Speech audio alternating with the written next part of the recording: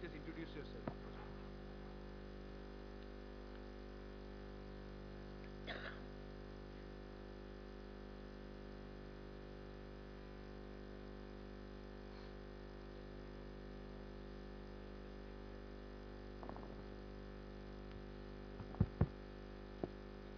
Wrote to me about this very interesting workshop that is planning with MHRD and also IDC. And I found this deconstructing. It didn't understand the, how it will help, But having thought about it, I thought that it's a very interesting way of looking at design. And maybe after doing some deconstruction of design education, of design thinking, we may come up with something which we should do as designers, that is synthesizing something out of it, taking an essence out of the deconstruction process, and think in terms of something reconstructing. So I'm presenting you some slides here, which I hope I'll complete in 8 minutes time. Makes me very anxious though. And say this topic is reconstructing design education. But before that, let's look at some of the aspects of design. Here we see we are very confused about this word design. Whenever we talk design, it has many connotations, it has many meanings, it has many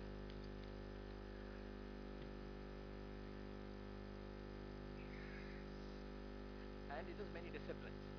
So design, we say that this product design, furniture design, graphic design, many design schools have these specialties in one or some of these issues. And besides that, so it has automobile, it has electronic, it has structural design. Yesterday, my colleague from Kanpur was telling me that I am an odd man out here.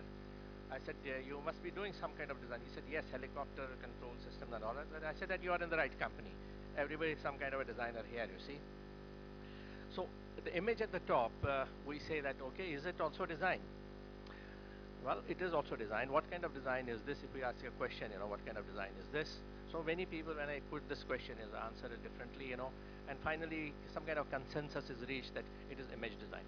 And everybody works these days towards this image design, whether corporations, institutions, governments, individuals, all looking at what kind of image they're going to project. You have these annual reports, you have the websites and things like that. All exercises is image design. It's become very, very important these days. Not saying that others are not so important, but others can also become part of this overall image design process. Now we have other connotations about design. That is, the Rasul Kurti has said about the sound design. He talks about the sound design.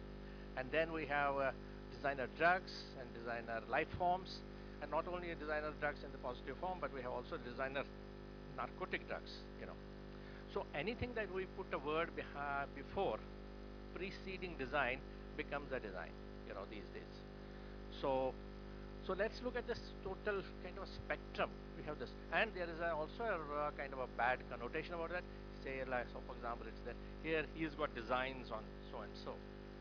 Which means some design is also in terms of exploitative tendencies. It is built into it, which is in a way that's what we are doing, exploiting materials to suit our purposes, exploiting our energies or creativity to make things which can be, which will entice the buyers to buy these kind of products.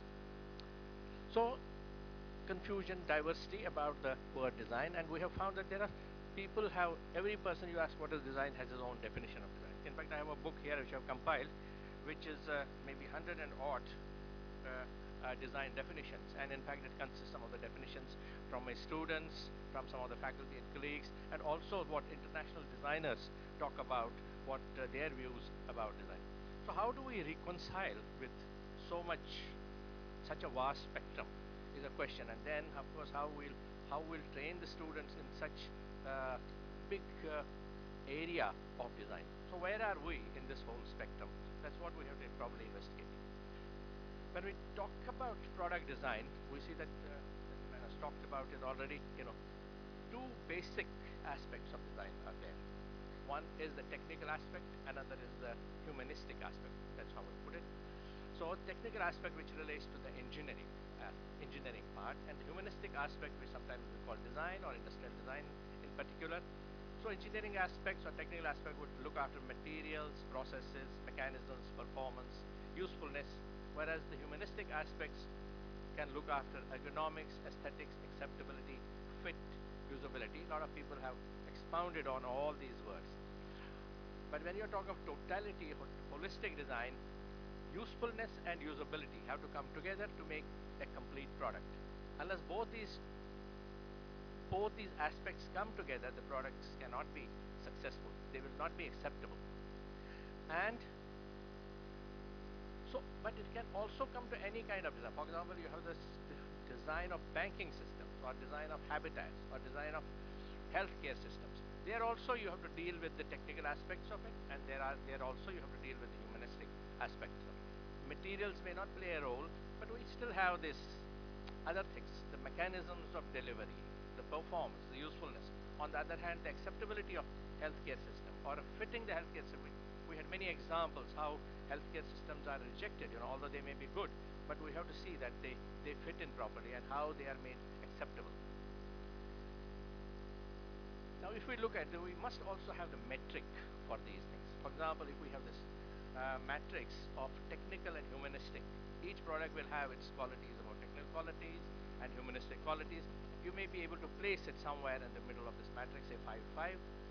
And the goal of the design or the future design is to shift this point to the top right-hand corner so that it comes near to the excellence, And now we see this metric is not static.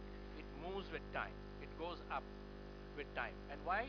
Because there are aspirational changes, lifestyle changes, visions change, knowledge changes, technology changes, economics changes. So now what was today at 5, 5, tomorrow it becomes at 3, 3. So the challenges to the designers are there for all the time in every situation. And particularly looking at the future, they have more such challenges. Now here, what is the perception? We already talked about a little bit of perception. What is the perception about engineering and design? Engineering, something to do with, if you see common person, it has something to do with machines, structures.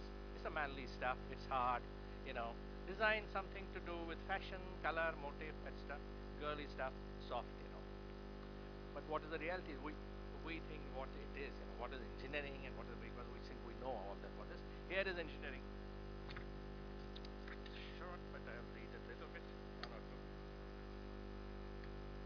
So it is a creative engineering. They say is a creative application of scientific principles to design and develop structures, machines, apparatus, or manufacturing processes. On the other hand, designing, creating, and developing concepts and specifications that optimize the function, value, and appearance of the product and system, and so on and so forth.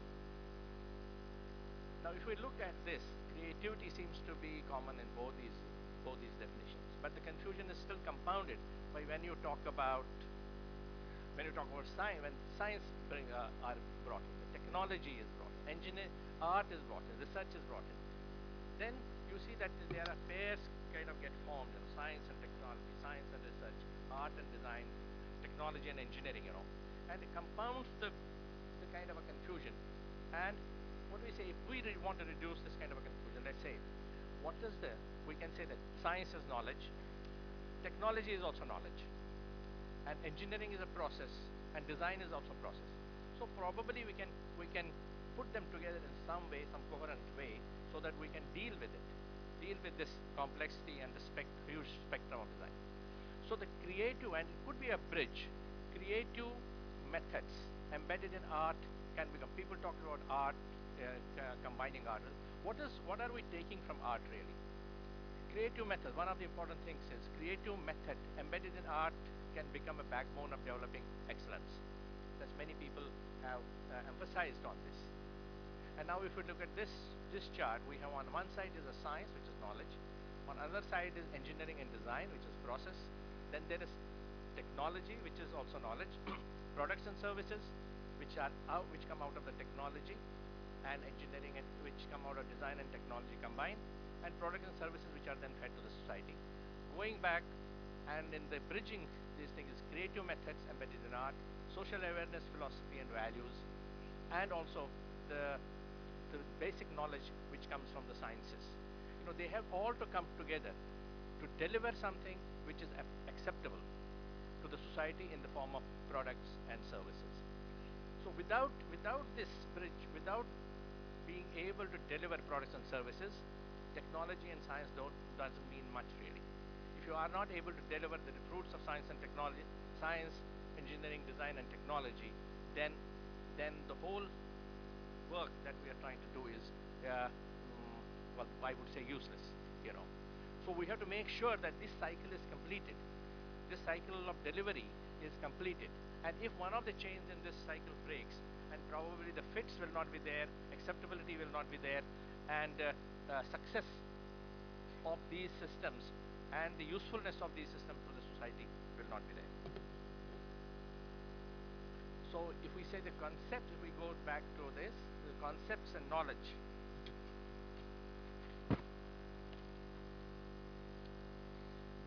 Concept and knowledge base is different in engineering design and industrial design.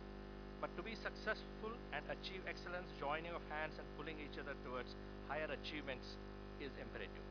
The creativity and problem-solving approach is important for both. Pedagogic tools, if borrowed from each other, can aid reconstruction of engineering and design education and lead towards excellence.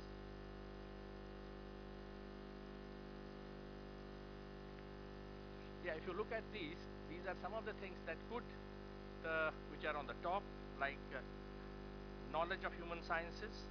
Say this is for say kind of a script, you can say, what we can borrow from each other, what we can borrow from design and give to engineering, and what we can borrow from engineering and give to design. We say, when I read out one or two, knowledge of for engineers education, knowledge of human sciences we can add. Art and aesthetic sensibility, people have talked about it. Synthesizing tools is very, very important.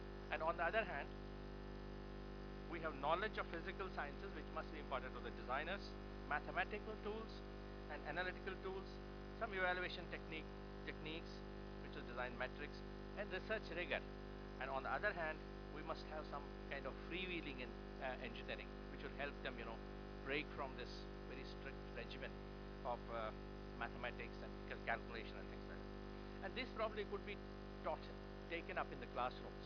But there are other things, for example, developing insights, professional respect, professionalism, social awareness, openness, and respect for each other and respect for other disciplines. This is not so easy to develop in the classroom situation. And probably students need to be taken out, as many people have referred to, projects in the villages and so on and so forth. And these could help the students to develop these other qualities, which are also important for making a good contribution to the society. Lastly, I want to read verses 1. What is the role of a this is from the book, which is the last para. A design education program essentially offers opportunities to imbibe the essence of design by interacting with design theoreticians, design philosophers, design practitioners, and critical peer group. It also offers discrete but relevant modules of information, problem solving and attitude building techniques, which are then put together in various doses and combinations to create new relationships, new products, and new systems. With that, I will end this. Thank you very much.